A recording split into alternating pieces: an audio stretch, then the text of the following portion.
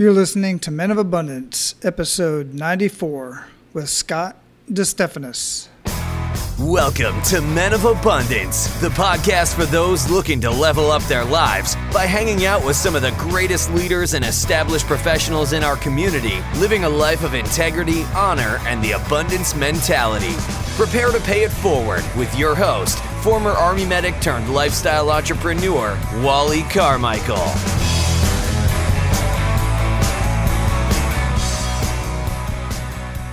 What's up, Men of Abundance? I am Wally Carmichael, your host and founder of the Men of Abundance podcast and fastly growing community.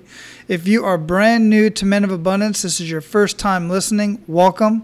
I'm glad you're here.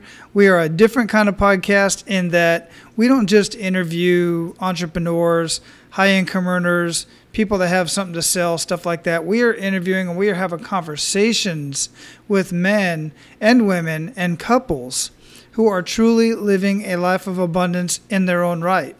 And we are sharing those conversations with you. We're sharing those kick in the gut moments. We are talking about what it took them to get out of that kick in the gut moment and to get to the point to where they're living a life of abundance and then paying it forward to you so that you, number one, can realize that there is so much abundance in the world today.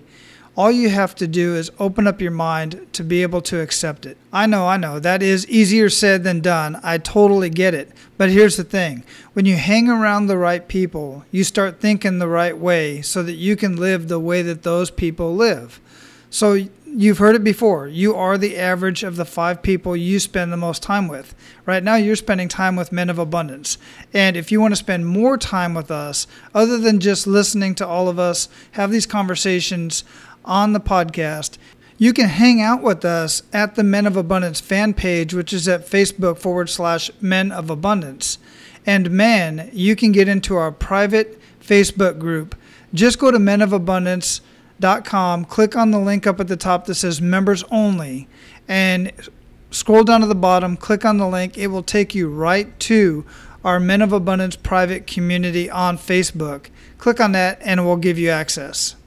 By being in that group, you are going to find out first, and you're going to have an opportunity to be a beta group member of the Men of Abundance Society that is going to be launching very soon. I've been talking about this for a while. I've been getting the platform in place, and I'm absolutely excited for everybody who's going to be able to get into that group, especially for those of you who are going to be the beta members, because you're going to help the group develop so that together we're going to help men all over the world become the men that they want to be and live the abundant lifestyle that they want in everything in family, faith, finances, and fitness.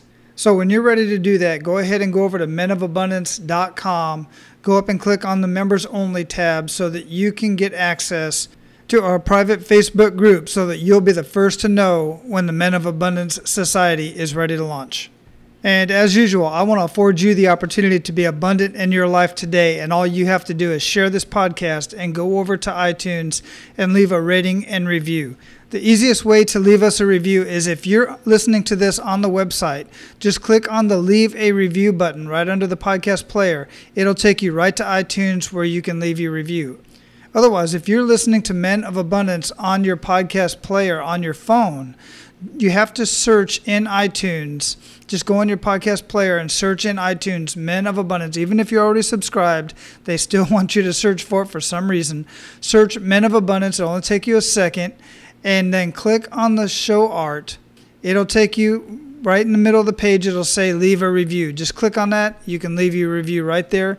It is greatly appreciated. The importance of that is so that other men can find these conversations and get out of it what you're getting out of it. All right, our featured guest today is Scott DeStephanis. Scott is a confidence coach that helps successful men achieve the relationships and money they want. With over 10 years experience teaching internationally, his goal is that men are fully living their purpose and have relationships that are connected and aligned. Scott is very interested in men getting connected to and expressing their deepest truth, and by doing so, create a purpose for themselves that provides a way for them to be fulfilled and fully expressed in their lives. Men of Abundance, it is my distinct honor to introduce you to Mr. Scott DeStephanis. Scott, welcome to the show, man. Yeah, thanks, Wally. It's great to be here. Did I pronounce your name right, or did I completely destroy it? No, you pronounced it perfectly. All right, perfect. Where are you at in the world, man? Toronto, Ontario, Canada. Wonderful. One of the places I have not been yet. In fact, my wife is planning, every year my wife and her high school friends from Panama, from Central America, they plan a trip somewhere, and they've been to Vegas, New York, all over the place. And this year they're planning a trip down to Vegas with a couple, or not Vegas, down to Canada with a couple of them. Oh, nice. Whereabouts are they going? I'm not sure exactly. She just said, I'm going to Canada. So I said, all right, sounds good. There's a couple locations they're going to get to, because 2 of them live in Canada right now. Oh, great. Yeah, well, one of the things I would recommend is definitely come to Toronto. It's the most multicultural city on the planet, and if you want to get a taste of, how the biggest cultural melting pot on the planet, Toronto's the place to see. I love that, and I love places that are multicultural with a lot of flair. And I like the the whole melting pot analogy. But I used to be an equal opportunity advisor for the U.S. Army, and one of the analogies that I stuck with that I really enjoyed more than the melting pot, because I envision a melting pot where all the different colors come together and they all become one color, usually this ugly gray color. So I like the analogy of a pot of stew where you have celery, meat, potatoes, all your seasonings, various other vegetables and stuff, and you can still see that a celery is celery and the meat is the meat and the carrots are carrots, but they take on each other's flavor. They maintain their own personality, but they also take on some of the other flavors. So I just love that environment where people are doing that. Yeah, that's awesome. That's actually a great way to describe Toronto. So I think I'm going to steal that one going forward. Too easy. I love it. Yeah. And so I like to start out the show basically the same way I start pretty much every single morning, which is with an attitude of gratitude. What do you have to be grateful for today, Scott? I've got to be grateful for my beautiful wife and my as-of-yet unborn daughter. It's just a total joy to wake up every morning and have them in my life. And, especially my wife at this point in time, she's been a total trooper throughout her pregnancy, and I'm in complete awe of how she's handling herself and handling being pregnant for the first time. Excellent. Yeah, it's a lot of new things. I've been there 3 times, and it's every single time there's something new about it every time, but that first time is just so exciting. So many exciting things going on. Totally. So I gave you a brief bio, and that really is just kind of what you do. Here on Men of Abundance, we like to get to know the person behind the greatness and the person behind the abundance. So let's get a little bit personal. We're going to get into that kick in the gut moment and that pivot point for you, but we really want to get to know who Scott is. Sure. Yeah. So let's see. I've been married now for 4 years, and prior to starting my business and working with men, I worked for a personal development organization for the better part of 4 years.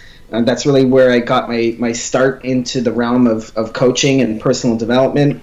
Was very successful in that industry and with that company, and decided it was, after 4 years, decided it was time to move on, and kind of felt the entrepreneurial spirit calling me. So after that, I helped start a company that was designed to create a new model for couples counseling. And that was my last corporate position, and spent the better part of 2 years helping to build that company. Unfortunately, the company didn't make it, but the model we used really worked with couples, and so I decided that I was going to bring that to my personal practice of working with men, and it was something that I was very passionate about. And since about 2012, I've been working with men in one-on-one and group capacities. Very nice, very interesting, and I like that. And as we were talking before we got started here on the show, is this Men of Abundance community that I'm building has taken on a life of its own, and it's going in that direction. I didn't expect it to go in that direction, but it is, based on audience feedback and guys contacting me and saying, hey, can you coach me in living a life of abundance? And some of these guys pretty much already live a pretty darn good life by most people's standards, but they feel that they're missing that oomph. They're missing something in their life, and I'm more than happy to do that. So I'm excited to talk to you today because you're doing that. You're there, and I'm really digging it. That's one of the reasons why I gravitated towards you. One, because, like you said, with the entrepreneurial spirit, once that thing gets a hold of you, and then you get a taste of it, it's like, oh my goodness, it just does not let go. Yeah, it's definitely been, aside from relationship, I'd say it's been the second biggest growth experience of my life. And when my wife is pregnant, as I mentioned, and once I become my father, I'm sure that'll displace them all. But up to this point right now, certainly it's been a wild ride. Yeah, it certainly will. There's no doubt that daughter is going to grab a hold of your heart and your mind, and just basically take over. Yeah, it's amazing. It kind of feels that way already. Yeah, I'm sure. Absolutely. Yeah. So you've got a lot of stuff going on, and you just mentioned a few things about the company that you was getting started, and it didn't work out for whatever reason. But I really like to have this conversation with guys about the kick in the gut moments, because it seems to me that in many cases, and that's not all cases, but in many cases, people take that leap of faith and something projects them into that. And generally, it is a kick in the gut moment. That moment when you're kicked in the gut, you feel it, it literally takes you to your knees. And, so what we'd like to do right now is not highlight that, but I do want to bring it up. So if you could share that story with us, that'd be great. Yeah, so the year's 2013, and I'm engaged to be married, and my wife and are planning our wedding, and the thing is we had been together since 2008, so we'd been together for 5 years before we had gotten engaged. And once we had gotten engaged, I was kind of old school and talked to my wife's parents and asked their permission, and they gave their blessing, and everything seemed to be going smoothly. And then we were scheduled to get married in mid 2013. And early 2013, her family just kind of started having these rumblings and misgivings about us getting married. And at first I didn't really think too much about it. I had thought to myself, okay, well, everybody's got reservations, and they're entitled to have theirs, but they kind of kept getting louder and louder, to the point where my wife started to get upset over the fact that they were having all these misgivings. And eventually it got to a point where I wanted to sit down and have a conversation with each of her family members, because I realized if we were going to get married, there was no way that we were going to get married without her family at the wedding. And my wife was like fully prepared to just be like, well, if they are not on board, to hell with them. They're not going to be with us. Okay, they're just not going to be at the wedding. They're not invited to the wedding. And that would have been kind of like the easy route for me to take, just to be like, yeah, okay, sure, we'll do that. But deep down, I knew that if I was gonna, I knew how much my wife loved her family, and B, I knew that our relationship was never going to work if her and I and her family and I weren't on the same page. My wife comes from she's Trinidadian, so she's got a very, West Indian family background, and if you know anything about Indian background, that the family's a very tight-knit community. And I knew that if, her family wasn't at the wedding, that would be something that would haunt us for the rest of our day. And so I took it upon myself to say, okay, here's what we're going to do. I'm going to sit down with every single member of her family, and I'm going to hear what they've got to say, because clearly there's a reason why they don't think I'm the right match for her. And so I literally sat down with every single member of the family, and we had a conversation about I wasn't good enough to be with her, and they brought up some really great points. And some of it was tough to hear, and things like, I don't think you're smart enough to be with my daughter. I don't think you'll ever be provide for her. I don't think you love her enough. Some real things that they said to me that, as you put it, like really were a punch in the gut to hear. Especially given the fact that we had been together for 5 years previously. My thought process was like, we couldn't have had this conversation, 3 years earlier or anything. And so one by one, I sat down, I had a conversation with each member of her family, and at the end of it, thanked them for giving me their raw and honest feedback. And pretty much one by one, I essentially changed each of their minds. And I really changed their minds by just listening and not really defending myself to them. I really just listened to what they had to say. And so that brought us to probably about 2 months before the wedding. And at that point, I'm thinking, okay, everything's good. The wedding's all set up. And now, we've kind of overcome the hill here. We're over the hump. It should be smooth sailing from here on out.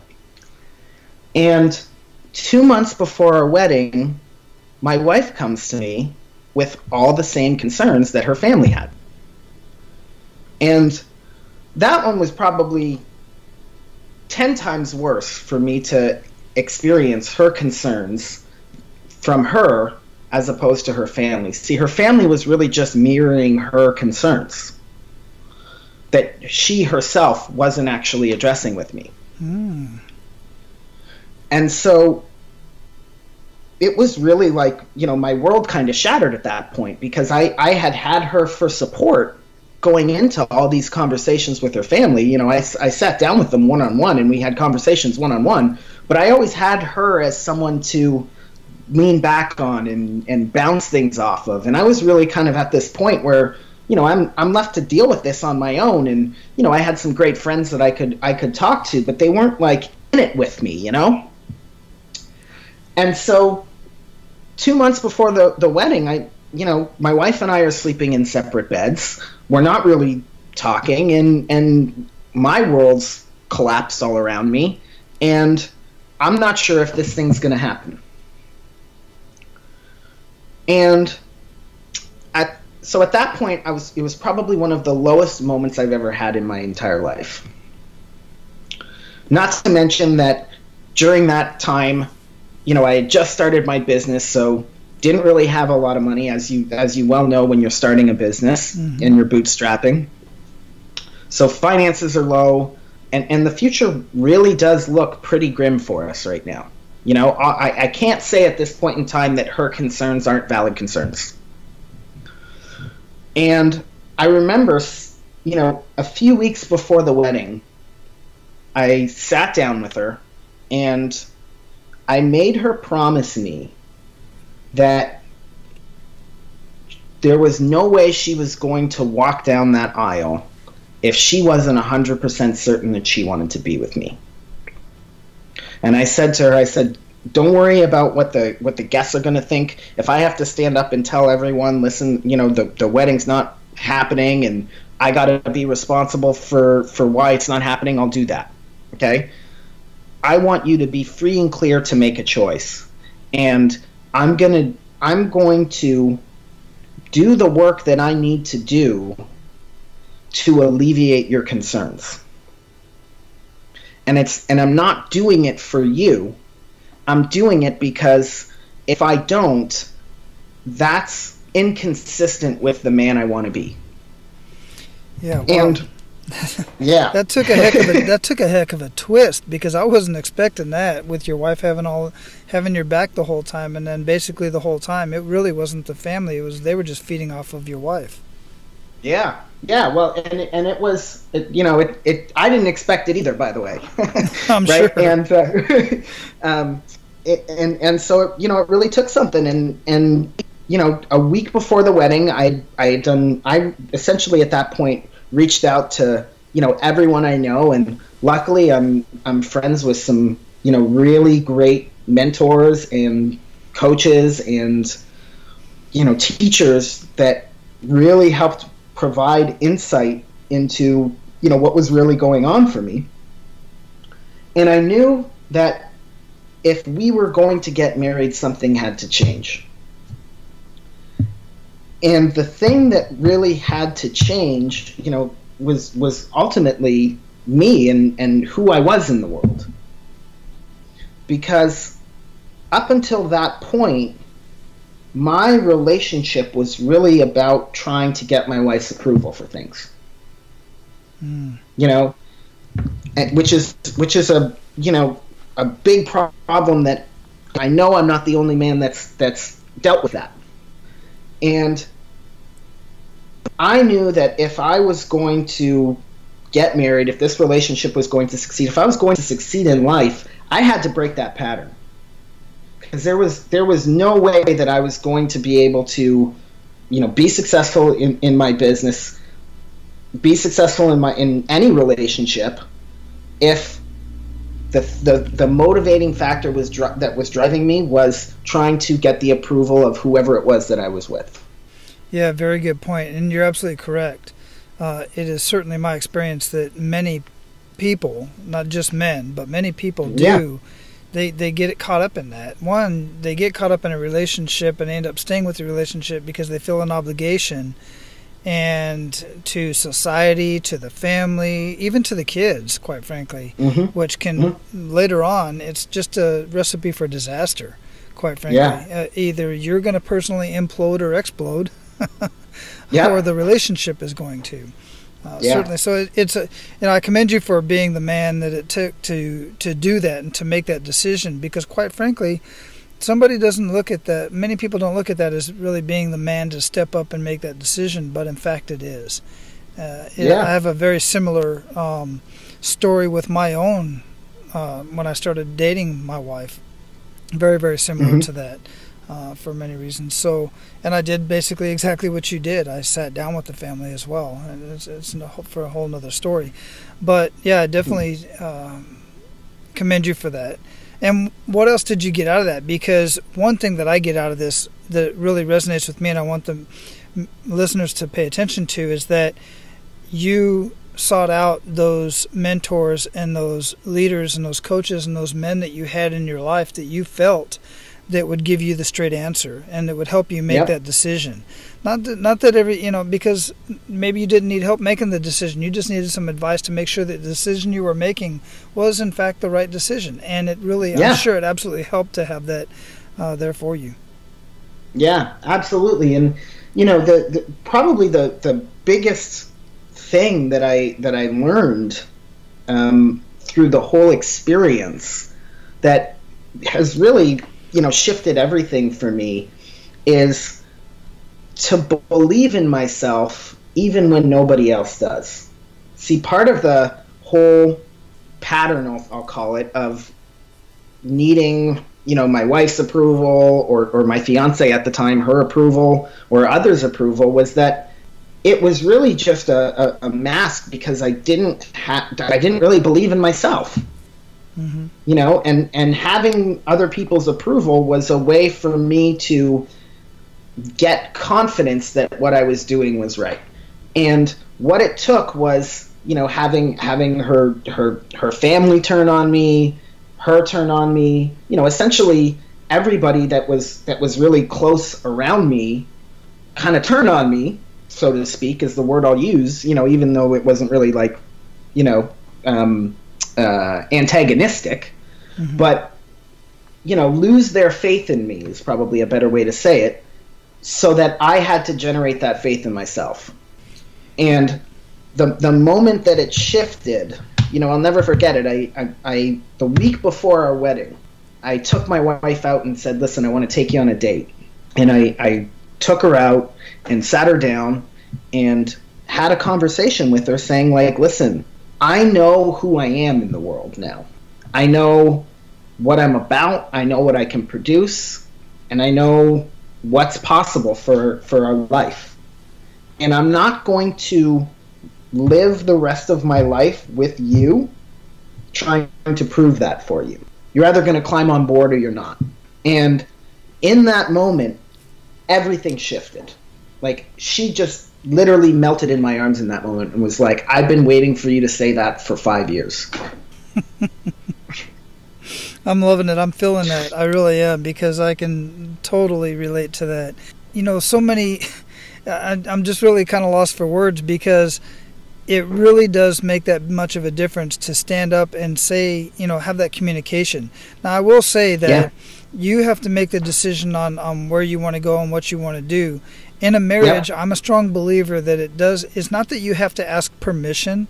You just have to each be on board and your own level. So, for instance, I know a lot of couples, and this is myself included, that I'm very, very entrepreneurial and always have been. And my wife, not so much. She supports me. She supports me. She just there's certain things that she doesn't get involved in the business per se and stuff like that. So, and I'm okay with that. I know, but she supports me in that. And we've had this conversation. So it's extremely important to have that conversation, because otherwise what I see some people do, they will go ahead and they will run the business. They will do everything they have to do. They'll finance the business completely behind the partner's back. Yeah. And you might as well be cheating on them. I mean, you might as well be out with another man or woman. It's that you think it's not, but it's totally that serious to do something like that. I was going to say one of the things that is really, you know, critical for any relationship, I think it's kind of obvious, is trust. And if you don't have that on not just like a baseline do what I say I'm going to do level, but, you know, on an emotional level, on a you know, spiritual level, if you will. If you don't have that in your relationship, that's going to slowly eat away and degrade the level of intimacy and the level of connection that you've got in that relationship. Right. So, you know, I think you bring up a really great point in that aspect where, you know, you definitely, it's not about asking permission, but it's certainly about making sure that you're on the same page. Yeah, exactly. Yeah. One thing you do have to get permission from, and the one person you definitely have to get permission from and give permission to, is yourself. Totally. You really do. I see so many people that have so much potential. They just feel that they don't have, they have, you know, what we refer to as, you know, with authors and business owners, is imposter syndrome. Well, who am I to, you know, be able to coach somebody in doing something of this nature? And you really just have to give yourself permission to succeed, because a lot of people don't do that. Yeah, I agree. You know, I agree wholeheartedly. So let's talk about what you're doing now and how you really kind of, you gave a little bit about how you were working in personal development and whatnot with the other company and stuff like that. So what specifically do you do now for men in helping them build their confidence and living this life that they're striving for? Yeah, totally. So I created a program called Man School, and it's a 6-week online program that's, you know, geared towards men, and the whole premise of the program is to help men become the man that they've always wanted to be. And it's a comprised of 2 components. One is live calls that I do every week, and the other part of it is a private Facebook group. And on the live calls, we cover topics that are really designed to support men in, you know, winning their inner game and upping their level of confidence. Okay, because so much of our mentality as men is drive towards, you know, having or getting that, focusing on the external things, you know, things like getting the money, getting the woman, getting the cars, getting the good looks, you know, shaping our bodies. And those things are important. But for me, one of the things that I found that is more important, I would say, is, you know, mastering that inner game of self. And, you know, you talked about giving yourself permission to succeed. You know, And this program helps men do that. And so we cover things like, integrity and masculine and feminine energy and discovering and living your purpose and, leaving the kind of legacy that you want to leave now after you're dead. So, it's a 6-week program. It's really comprehensive and, a lot of fun is the other thing I'll say. I'm sure it is. Yeah, absolutely.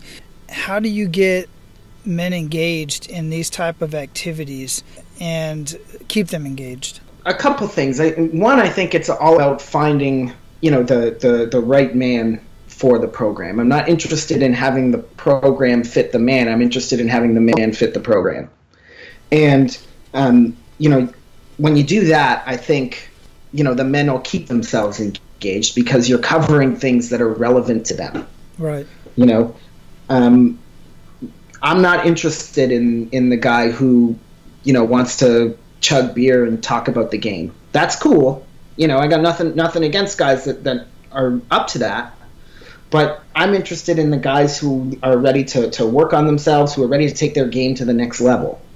And so, that's who this program's for, and that's who this program's going to appeal to. So for me, when it comes to keeping guys engaged, I write blogs and articles on these things that, they're going to be interested in. Yeah, that's excellent. That makes sense. When you were saying that, I'm envisioning the movie Hitch, where Will Smith refused to work with the guy who just wanted to get in the girl's pants. Basically, totally. He was trying to get into the program for the wrong reason. And I'm sure exactly. you deal with that from time to time, because I do. I've had people contact me that I just have no desire to work with. Yep. Quite frankly, it's too easy to stalk people these days, and I do social media stalking. And when I see certain people, the way they act on Facebook, if they're willing to act that way in public, in a public forum on Facebook, they're certainly not somebody that, I feel they need help. I just refer them to a different person that is helping them in that arena. It's not something that I'm willing to take on. Because of where where their belief is. Yeah, well, and I think the thing that I've learned, because I have taken clients like that on in the past, and it really never works for them or me. Mm-hmm. And so one of the things that I've just learned in my journey here is that there's a level of integrity that's required for both me and the person that I'm going to be working with. Mm-hmm. We have to have that baseline of integrity in order for results to get achieved, because otherwise it doesn't happen. They have to be at a certain point in their life. I've got to be excited and willing to be bringing my A game in regards to working with them. Right. Absolutely. Yeah. Makes perfect sense. Yeah. So I'm sure you've got quite a few good news stories out of what you've been doing over the last 10 years. I'd like to hear at least one of those good news stories, and then we'll get into the pay it forward round. Yeah, sure. So probably one of my best stories, I'd say, is working with my one client, Peter. And, he was someone that I worked with, probably about a year or two ago, and was in a relationship that was good, not great, and decided that he was ready to take the next step. He was this, successful executive, and, wasn't happy with the way his relationship was, and specifically who he was in his relationship. And so, we worked together over a period of, I think it was about 2 months. And inside of that 2 months, I'll never forget it. We got on the phone one day, and he said to me, he goes, Scott, since working with you, every morning my wife wakes up and says, I can't believe that I'm married to you. I love that. Yeah, it was, it's just one of those moments where, I really got present to, the work that I'm doing and how awesome it is for, me to be a catalyst for him to achieve that for his life. But how awesome it is for him to be able to finally say that. That's wonderful, man. Thanks for sharing that. I really appreciate that. Yeah, you're welcome. So, Scott, we're going to pay it forward to our abundant leaders. You ready to do that? Yeah, absolutely. Excellent. So give our men of abundance 1 to 3 actionable steps that they can take today. Yeah, so I think the first thing that I would say is start meditating. If you're not meditating, start meditating. I think that's the most overlooked and underused self-awareness tool that anyone can do for themselves. The second thing I would say as an actionable step is really start to look at and define what integrity means for you, and look at where you're out of alignment with your values. And the third thing that I would say, God, do I have a third one right now? I think I only have two. That's perfect. Those are the two. And those are two very good ones. I agree. Yeah. What daily habits make up the biggest impact in your life? I'm sure meditating is one, but what else do you do every day that makes a huge impact in your life? Yeah. So the second thing I do is I read. I'm an avid reader, and I devour just about everything I can get my hands on. And the third thing is exercise.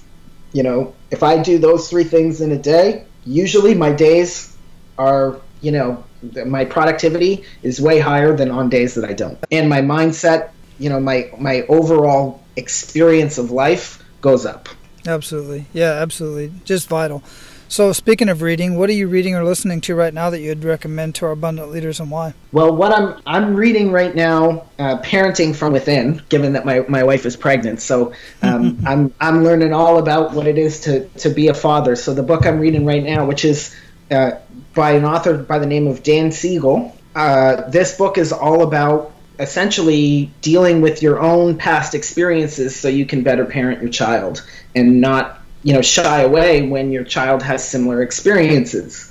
As you know, whatever you don't deal with in yourself, you're as a coach, I'm sure you've heard this before. Whatever shadows or issues or patterns that you don't break for yourself, you're not going to be able to help your clients through. Mm-hmm. And so this book is essentially taking that framework and applying it to parenthood. So I'm really digging that. I really wished I had the insight to do that when I was a young man and having my first child. Women just have that instinctive ability to parent. And I'm overgeneralizing. I know there's a generalization there, but for the most part, in my experience, women have that instinct. Men, quite frankly, we don't. Most men do not. I didn't, and I still felt that I was going to be able to go out and hang out with my buddies and do all this other crazy stuff, and I didn't know what I was doing, and therefore it was actually fortunate for me at the time, because I was deployed quite a bit. I was always gone, so it did make it easier on me. I wasn't there all the time, so it did make it easier on me, and I had that excuse to live by. Would I change that? Yes, that I would change. I would certainly change. If there's anything I'd change in my past, it would be to be there more with my two younger boys than I have been with my third boy, who I've been with, most of his, 7 years. Other than his first year, I was deployed to Iraq for 2 weeks after he was born. But my point is reading and getting educated from others or from books, whatever it takes, man, it's vital. No matter what you're getting ready to get into and what stage of life you're getting ready to get into, find an expert, find other men who have been through that, and learn from them. So it's just vital to do that. It really decreases the failure rate. And I'm a big believer of, as long as I'm alive, I'm going to be learning something, and I believe you're never too old to learn anything, and you should never stop learning anything. Absolutely, absolutely. So I got one last question for you, Scott, and that is, what does living a life of abundance mean to you? Yeah, living a life of abundance means to me, what that means to me is, having my relationship work. It means being a great dad to my daughter when she's born, and it means going out and living my purpose and succeeding inside of business. Absolutely love it. We're going to close this up, and before we do, please leave us with a parting piece of guidance, any way that we can get in touch with you, and then we'll say aloha. Yeah, well, I guess the parting piece of guidance that I have for everybody is, just that, never stop learning, and, as cliche as it sounds, never give up on your dreams and your ventures. I think that's one of the things that has been driving me all these years, is to, never admit defeat. And in terms of how you can get in touch with me, my website is mensrelationshipcoaching.com. And if you're interested in the Man School program, you can go to mensrelationship.com/manschool.